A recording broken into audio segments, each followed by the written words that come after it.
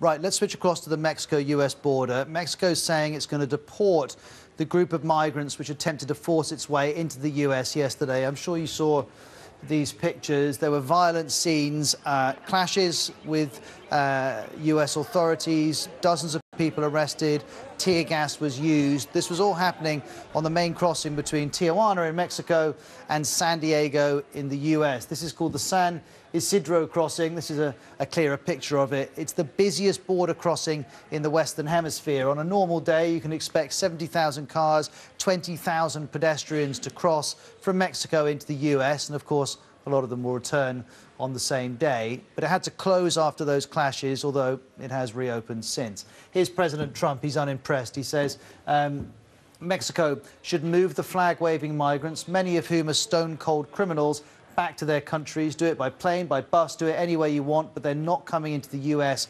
We will close the border permanently if need be. And then he goes on to one of his current bugbears. He says Congress fund the wall, because at the moment he doesn't have the money he needs to build that wall along the border.